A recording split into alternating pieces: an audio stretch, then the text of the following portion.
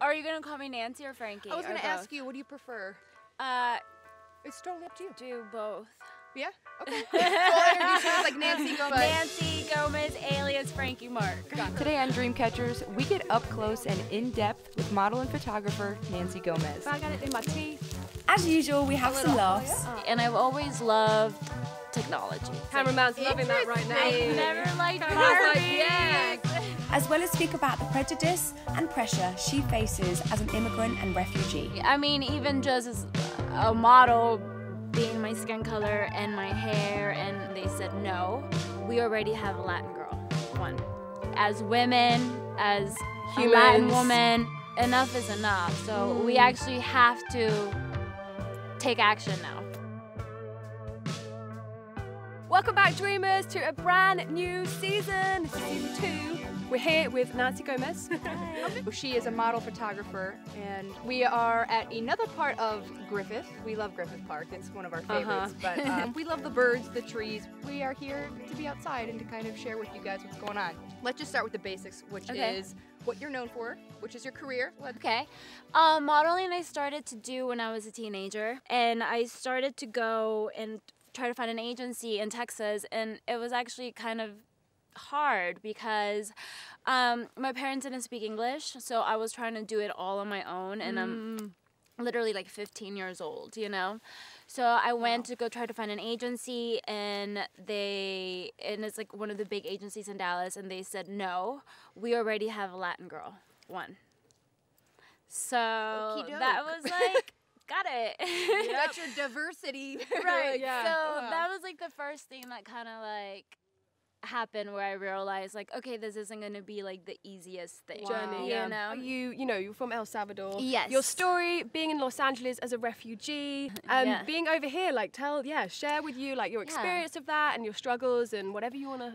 So I was born in El Salvador to my parents, Miriam Gomez and Jose Raul Gomez. And I have an older brother whose name is Raul too. Oh. Keep it in the family. It was during the war. There was like a civil war going in El Salvador. So my parents were brave enough to make the journey with the two of us, and we came as refugees, as, you know, immigrants. Like, wow. And how old were you? I was 6. So yeah, we did that whole journey of crossing the border and all of that stuff. Do you remember it? Little bits. Like I remember being really cold in the desert, and they just kept putting like socks and pants on me. I remember that I hated like the smell of loaf of bread, because like that's all we were eating, and then I hated it. And then also my dad was walking with me as giving me a piggyback ride, and he was just so tired.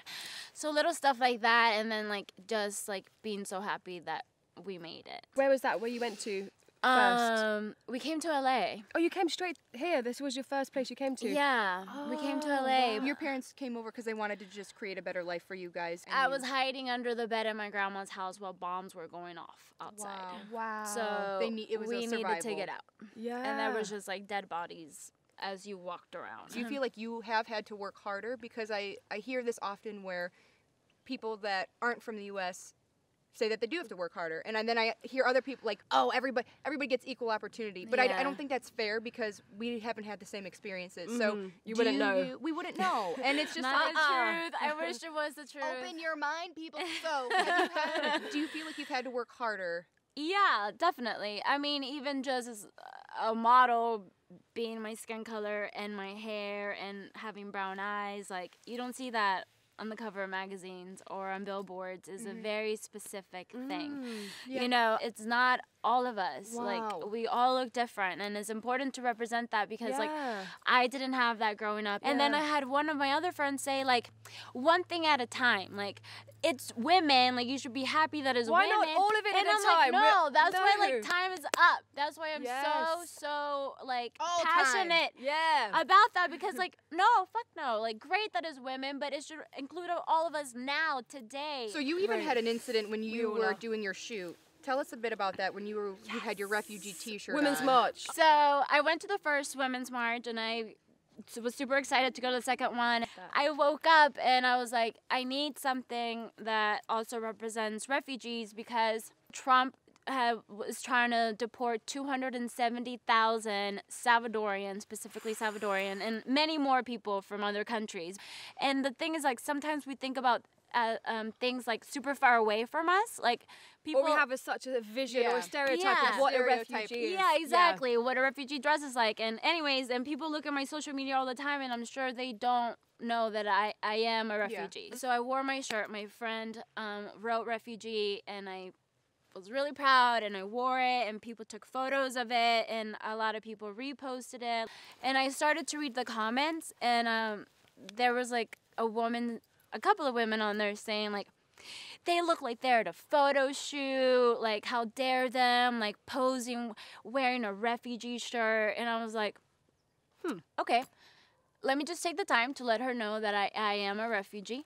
So I told her, I was like, listen, I am a refugee, and this is why I wore the shirt. And it was a women's march, and like, you know, we were marching for your rights too. Yes. Anyways, and she came back and she said like, yeah, but like that is not what Eastern European refugees look like, and how dare you like make fun of something that's like so serious and so important. And I volunteered, and I saw the little shoes of like a drowning child, and it's like, that was actually my life. Like, I was actually that baby, That's really hurtful. that little kid that She almost didn't have died. information about how does she know that that's such an assumption, you know, that's what I have a problem with, is the assumption. It really did hurt my feelings, because it was like kind of my first time to like be like, okay, I'm like putting going to myself this out march, there I'm putting myself And it's out your way there. to express yourself. It really hurt my feelings, because I was like, I can imagine. oh my God, like this It's is so hurtful. personal to me, and you're telling me that like because of how I look, I don't have a right. It blew my fucking mind. I was like, people are weird. So I'm also very not well versed when it comes to politics. Yeah. And because I'm uneducated, I try not to share my opinions. But I struggle getting involved because I'm like, we're so foolish. We're just so I get that there has to be some organisation, otherwise it would run havoc and riot. Yeah. But Right. not the organisation that's there, and that's why I've always been so useless when it comes to politics, and I don't even speak about it because I feel so uneducated Me too. and embarrassed that I don't know anything. I'm more of a spiritual, I struggle. Yeah, same. the spiritual way, you Yeah, know, like same. let's connect. And that is my whole life. Like, my mom has been praying to the moon since I could remember. You know what I mean? And like love, like. I didn't grow up with money, but I grew up with a lot of love. But now it's just like, oh, we gotta fix this shit, because like no one else is going to do it. Like, it has to be us. Yeah, I feel an obligation to. As women, as a Latin woman, as humans, like, enough is enough. So we actually have to take action now. Absolutely. You know what I mean? What's your style with photography? Like, if somebody was like, oh, like, what would you say your defining I guess it's edges? like kind of like, I do try to just keep things like genuine.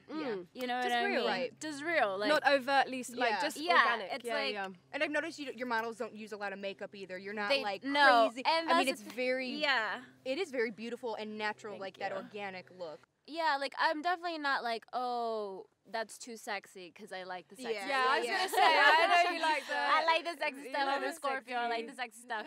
But I like to celebrate people for who they are. Yeah. You know, another thing that I don't do is Photoshop a lot, because like that's just like awful whenever like you literally have zero pores. Like, Right. it looks like a painting. Yeah. And I don't support that, just because it's like unrealistic, and like, Well, it's also sending the wrong messages to the person and the universe by saying, this is great, but you look better with this. Right. yeah. this And also, adjusted. like, what I think about it is like my two little nieces, and like I don't want them to have the wrong idea of what being beautiful is. Right.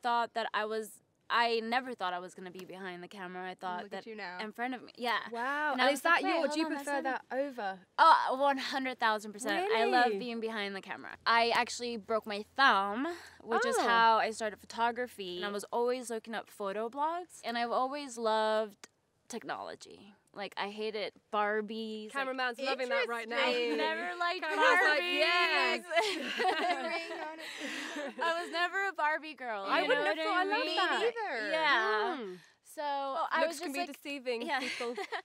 So I was like, let me get this camera, and I'm actually gonna start leaving the house, and like I'm gonna start a blog so I can place my photos somewhere, but like let's just see where it goes. And like their faces when they were like, wait, hold on, I look like Yeah. that. Yeah. And they're And like, you're like, okay, I took that. hold on. They're like, keep taking my photo then. And like, that is awesome. Yeah. I love That's that. like I where love I this. feel the best. So great because that. it shows that you're, for me, even I give myself a hard time because I love being on camera. You know, Yeah. there's obviously in me somewhere, there's some ego in that or Right. something in that. I mean, yes, there's a lot of other elements to it, but I love it when someone's purely selfless, where they're just all about making the other person shine. I just think that's really beautiful. Okay, I want to ask you, for Okay. anyone out there, what is your biggest struggle every day or every week that you go through? I feel like I need to be doing more. Like, I think it might also be kind of like I wish that I was taking care of my mom already. You know what I mean? Like, give her a house, give her that, and it's almost like I don't know. A little pressure on yourself. It's like pressure just because like they brought me to this whole country to give me this whole life, and I'm like, Yeah. So you're a family girl. yeah. One of us. We love that. And like any like immigrant refugee, they have this thing of like taking care of their family, you know, and sometimes I have to be like, no, I need to just take care of me. Like they're happy by just seeing me be happy. Yes. But that is like the one thing that scares me, is like not getting there. I feel But that. I will try. No, I like that. I feel that, and I think just to add to that, it's the time. I don't know about for you, but it's the time frame of wanting to do it before they get too old or anything happens. Right. For me, I feel you every day. My biggest fear is losing my dad or my family before I've got to show them how much, treat them back for everything. Get me started as well. Don't even consider Everything they've given me, like I want to do that all for them and treat them and look after them and show them and say care about thank them you. Yeah. and thank them Bye. before it's too late. And that is my biggest, every day I'm Same like, thing, yeah. hurry, hurry, hurry, and have to Hurry, remind myself that yeah. is enough, exactly what you said. Yeah. Like my dad is just happy seeing me happy here. And you Yeah. are enough without having to provide Yeah. for your family, and they love you and are proud of you. So you never know what people are going through, so you just So be don't nice. judge. Exactly. Right. Aww, You know. you're so cute. You've got such a, I know. such a beautiful person. All right, Nancy. So Okay, for right, our Jess. viewers, Jess's favorite part. my tips. We got to give the viewers something to munch Yes. on. You are beautiful on the inside and out, but you're also in the beauty industry, both in front of the camera and behind. So why don't you tell us, or tell our audience, Yeah. 3 things you do to make yourself feel beautiful, and maybe 1 thing you do to look beautiful before your shoots. The inner. Things to make you that make you feel beautiful. Sleep. Amen. Sleep. You Yes. got to sleep. People really take that for granted, and Yeah. you need to watch some TED Talks because your brain actually feels threatened whenever you don't get enough sleep. You're listening to all the negative words. It's a no bueno, and also you're aging. Not cute. So I love to Not sleep. I'm a Good. sleeper. Like, it's a priority for me. And then moisturize. Ah, I never moisturize. I really yeah. should. You out of the shower? Caucasians Don't you usually do don't it? moisturize because they don't That's get why we look like a ashy. leather bag at 50, because we're like. So maybe that's where I'm going wrong. I need to get- Moisturize. You need to Oh, out of the moisturize, shower? and you need to wear sunblock. Doesn't matter if there's no sun outside. And then 2 more things that make you feel beautiful. Like inside. Yes. So I love to listen to Abraham Hicks. I knew you were going to say that. My favorite. Charlie, Yeah. that is her messiah. Yes, With true. Abraham Hicks. I've been to Love. see her. I have been to her shows. Yeah. I listen to every night. Yeah. Anyone that hasn't seen Abraham Hicks, Go. YouTube. seriously, 15 get minutes. on YouTube. If you're having a bad Yes, day or a yes. negative mindset or you're losing trust with yourself or the Yes. universe, get on that shit. It is so Yes. good. It will transform your life. Washing my hair. Like I love a you. fresh hair wash is always good. But what I was gonna say is just work out a little bit. I'm not a big workout person. I actually don't like the gym. I hate But, the gym. I actually hate Yeah, it. I love it's not dance. fun. Oh, I love Yeah, it. I love Yeah. dance classes or like fun. I Right. love fun Oh, classes. yeah. I love Yeah. dancing or Yeah. anything like that. But gym, Yeah. Just do what makes you feel good. Honor Right. your heart. That's what matters. Absolutely. That's Yes. right. Okay, I love that. That's it, you guys. Yay! Thank you so much. Thank you for having Oh, me. it's so lovely. Oh, got some good juicy information know. there and some tips and some everything. That's right. All right, dreamers, that is it. This episode with Nancy Gomez is a wrap. Be sure to check out her social media. Where can they find you, Nancy? At Fancy Gomez, and keep dreaming. Yes. Yes, keep dreaming. Yay! See? One of us. Until next time, dreamers, we'll see you. Bye, guys. We love you.